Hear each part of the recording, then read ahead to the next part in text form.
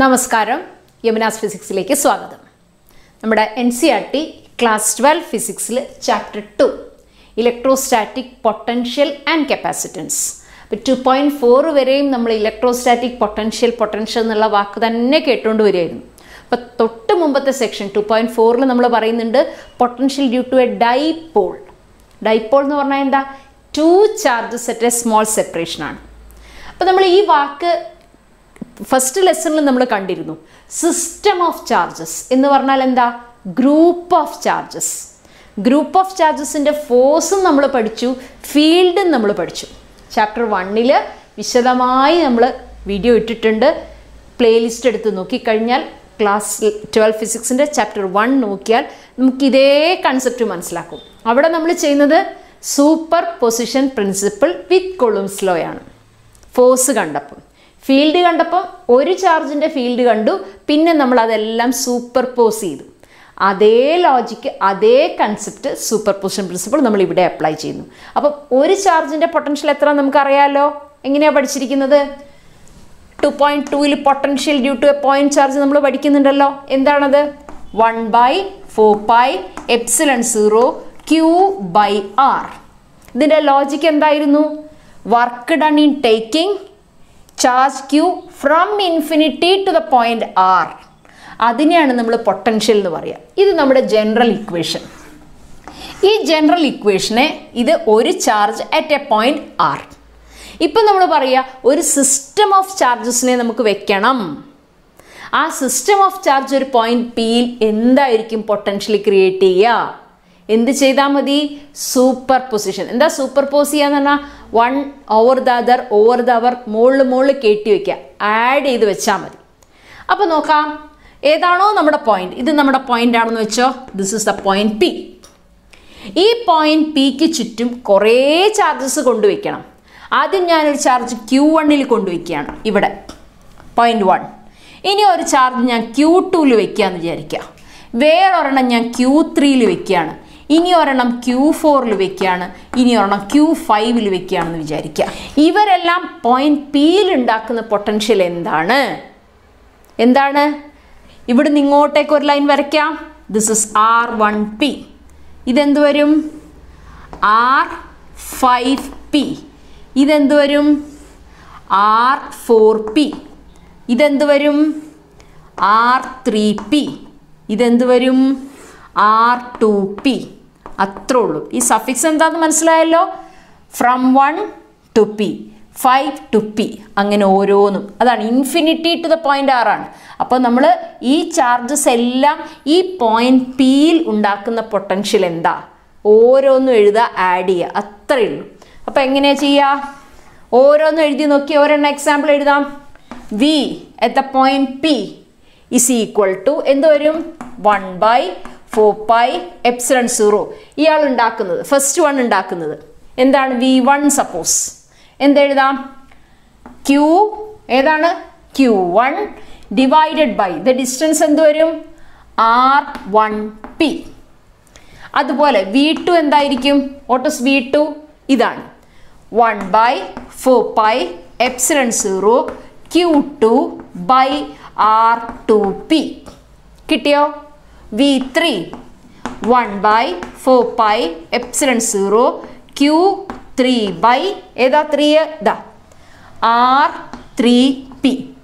ഇങ്ങനെ ഓരോരുത്തരും എഴുതി നമുക്ക് Vn ആണെന്ന് വെച്ചോ. n ചാർജസ് ഉണ്ടെന്ന് വിചാരിക്കുക. 5 നമ്മൾ കാണിച്ചിട്ടുള്ളൂ. n ചാർജസ് ആണെങ്കിൽ ഈ ആൻസർ എന്ത് എഴുതും? 1/4πε0 Qn. Charge of nth ചാർജിൻ്റെ nth ചാർജാണ് Qn, value of nth charge, divided by Rnp. ഇതാണ് ഓരോരുത്തരുടെയും വാല്യൂ. ഇനി നമുക്ക് എന്ത് ചെയ്യണം? Super position principle. എന്താണ് super position? V total equal to V1 plus V2 plus etcetera Vn. സ്കെയിലറാണ്, vector addition അല്ല, വെറുതെ കൂട്ടിയാൽ മതി. അപ്പോൾ ഇതിൻ്റെ എല്ലാം common പുറത്തെടുക്കാം. 1/4πε0 sigma I equal to 1 to n. n charges ille അപ്പോൾ വി ടോട്ടൽ ഈക്വൽ ടു എത്രയാണ്? ബ്രാക്കറ്റിൻ്റെ ഉള്ളിൽ ആരൊക്കെ വരും? ക്യു ഐ ഡിവൈഡഡ് ബൈ ഇവിടെ R I P. So we at the point P എന്താണ് വാല്യൂ? ടോട്ടൽ വാല്യൂ ഇതാണ്. ഇതാണ് potential due to A system of charge or group of charges at the point P. P എന്ന് പറയുന്ന പോയിന്റിൽ ഇവരെല്ലാവരും കൂടെ ഉണ്ടാക്കുന്ന പൊട്ടൻഷ്യലാണ് ഇത്. ഇതൊരു സ്കേലാർ വാല്യൂ ആണ്. കിട്ടിയല്ലോ? അപ്പോൾ സെയിം വാല്യൂ ആണ്. നമ്മുടെ ജനറൽ ഇക്വേഷൻ നോക്കൂ, 1/4πε0 Q/R എന്നല്ലേ? ആ സെയിം വാല്യൂ ആണ് ഇവിടെയും വരുന്നത്. ഇനി നമ്മൾ പഠിച്ചിട്ടുണ്ട്, ഇത് ഓൾറെഡി നമ്മൾ സൂപ്പർ പൊസിഷൻ പ്രിൻസിപ്പിൾ ഉപയോഗിച്ചു. ഇനി നോക്കൂ, നമ്മൾ ഇലക്ട്രിക് ഫീൽഡിന് ഒരു എക്സ്പ്രഷൻ പഠിച്ചിരുന്നു. പ്രത്യേകിച്ചും ഷെല്ലിൻ്റെ കാര്യത്തിൽ, ഒരു സ്പെറിക്കൽ ഷെല്ലിൻ്റെ കാര്യത്തിൽ ഗോസസ് ലോയുടെ ആപ്ലിക്കേഷനായിട്ട് ലെസൺ 1 നമ്മൾ പഠിക്കുന്ന ഒരു കാര്യമുണ്ട്. ഇത് നമ്മുടെ ഷെല്ലാണ്. ഈ ഷെല്ല് യൂണിഫോംലി ചാർജ്ഡ് ആണ്. യൂണിഫോംലി ചാർജ്ഡ് ആയിട്ടുള്ള ഒരു ഷെല്ലാണ്.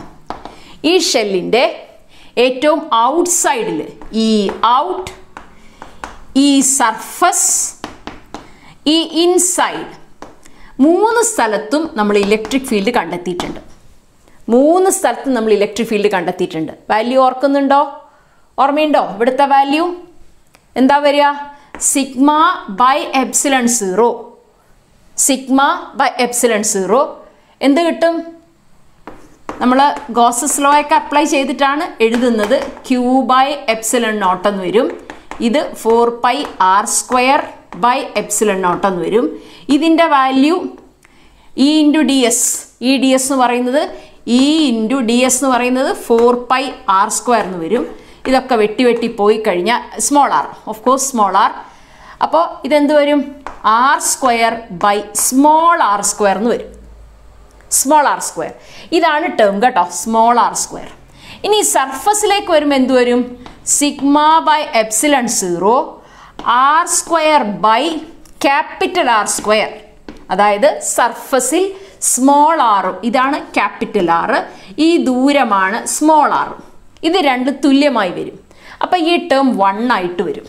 എന്ന് വെച്ചാൽ സർഫസിലെ പൊട്ടൻഷ്യൽ ഇസ് എ കോൺസ്റ്റൻറ്റ്, അതിൻ്റെ electric field is A constant, അതിൻ്റെ വാല്യൂ σ/ε0. ഇനി വെൽ ഇൻസൈഡ്, ഉള്ളിൽ നമ്മൾ എടുക്കുമ്പോൾ ഇതിൻ്റെ ഉള്ളിൽ എന്തില്ല? എൻക്ലോസ്ഡ് ചാർജ് ഇല്ല. അപ്പം നമ്മൾ ഇലക്ട്രോസ്റ്റാറ്റിക് ഷീൽഡിംഗ് എന്ന് പഠിച്ചിട്ടുണ്ട്. ഉള്ളിൽ ഇലക്ട്രിക് ഫീൽഡ് എന്താണ്? 0. ഇതിൻ്റെ അകത്ത് ഇലക്ട്രിക് ഫീൽഡ് ഇല്ല, നമ്മൾ പഠിച്ചിട്ടുണ്ട്. അതുകൊണ്ട് തന്നെ അതേ ലോജിക്ക് വെച്ചിട്ട് പറയുന്നു, ഈ സർഫസിൻ്റെ ഉള്ളിലേക്ക് കയറുമ്പോൾ ഇതാണ് ഇലക്ട്രിക് ഫീൽഡ്, ഈ സൈഡിൽ കോൺസ്റ്റൻ്റ് ആണ്, നമ്മൾ പഠിച്ചിട്ടുണ്ട്.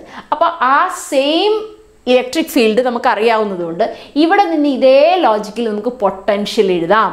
ദ പൊട്ടൻഷ്യൽ നമ്മൾ പഠിച്ചിട്ടുണ്ട്. കാരണം ഈ ചാർജ് എല്ലാത്തിനും കൂടെ പകരം ഒരു പോയിന്റ് ചാർജാണ് നമ്മൾ പഠിക്കുന്നുണ്ട്.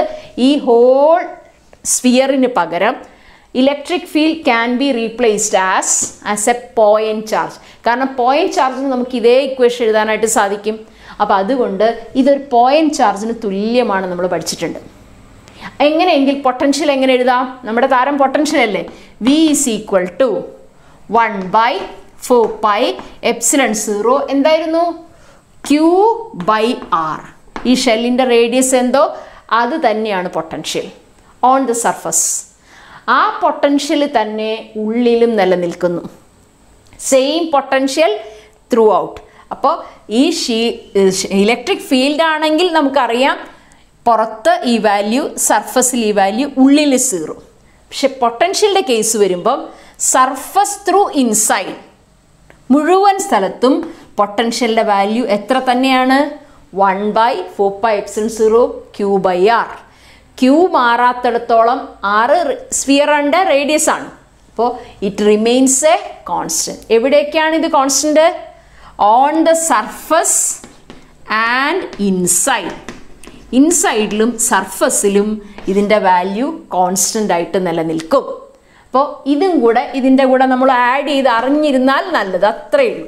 ഇത് നമ്മൾ ഓൾറെഡി ലെസൺ 1 പഠിച്ച കാര്യമാണ്. Electric field due to A spherically charge shell Gauss's ലോയുടെ ആപ്ലിക്കേഷനായിട്ട്. അപ്പോൾ ഇത് നമ്മൾ അറിയുമെങ്കിൽ പൊട്ടൻഷ്യലുമായിട്ട് ഇതാ ഇങ്ങനൊരു ചെറിയ ബന്ധമുണ്ട്. ഇവിടെ ഒരു R² ബന്ധം, ഇവിടെ ഒരു R ബന്ധമുണ്ട്. അത് നമുക്ക് തുടർന്നുള്ള ടോപ്പിക്കിൽ നമ്മൾ ഇവർ തമ്മിലുള്ള ബന്ധം ഒന്നും കൂടെ ഡീറ്റെയിൽഡ് ആയിട്ട് പഠിക്കും. Relation between V and E എന്നുള്ളത് NCERTയിൽ ഇങ്ങനെ ഒരു ടോപ്പിക് അതിൻ്റെ കൂടെ ആഡ് ചെയ്ത് വന്നതുകൊണ്ട് ഞാൻ ഇവിടെ അതൊന്നും കൂടെ ഓർമ്മിപ്പിച്ചു എന്ന് മാത്രം. സത്യത്തിൽ ഈ ഹെഡിങ് വെച്ചിട്ട് ഇവിടെ വരെയുള്ളൂ, ഫിനിഷ്ഡ്. പക്ഷേ ഇത് അതിൻ്റെ ഒരു അഡീഷനാണ്, ആ ടോപ്പിക്കിൻ്റെ അഡീഷനായിട്ട് വന്നു. ഇത് നമ്മൾ ഡീറ്റെയിൽഡ് ആയിട്ട് ഇനി ഒരു സെക്ഷനിൽ പറയുന്നുമുണ്ട്. Okay, thank you.